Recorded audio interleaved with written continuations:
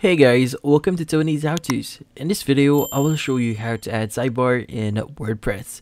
So this is actually pretty easy. There's just a few steps that you need to do for this to work.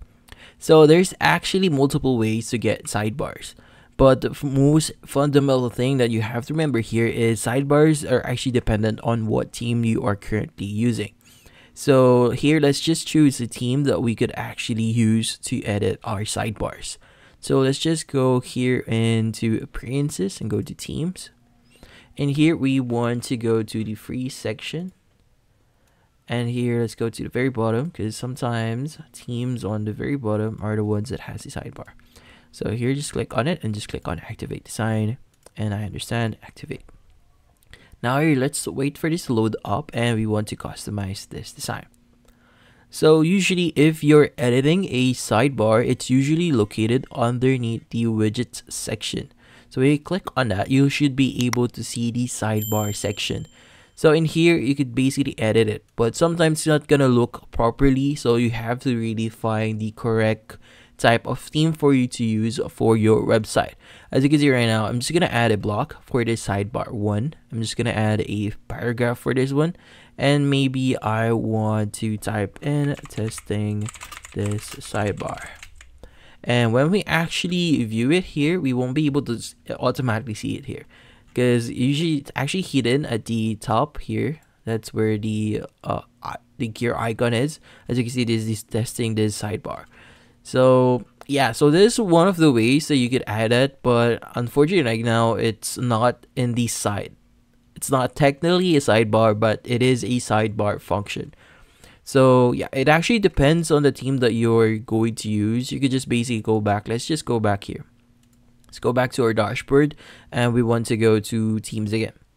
So if you're looking for the right theme to use that has the sidebar on it, you just want to click on it, or for example here, you want to open the live demo first to see if there are any sidebars that you could actually edit.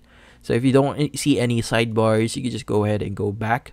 But one more thing that you could do here to search for sidebars or themes that uses sidebars is you want to just type in sidebar, and you should be able to see themes or results about that. So as you can see, I'm just gonna type in sidebar here, sidebar, and as you can see, there's already a suggestion that you could use here. So left sidebar, right sidebar, and yeah. So most of this is gonna be free, or it's either paid. So you have to pay for this one if you want to use that specific theme. But they also have community themes here, if you notice. So there's multiple themes that you could use. You could actually search this on community forums where themes that has sidebars on it.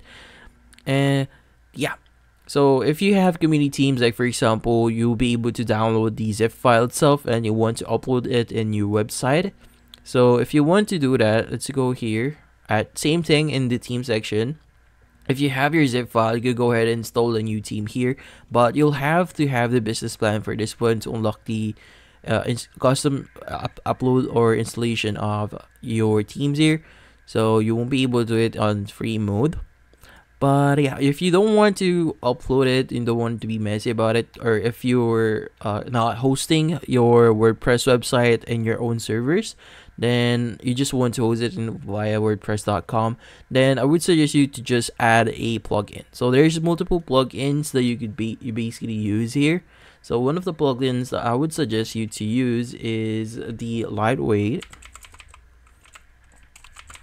widget area. So here, lightweight widget area plugin content aware.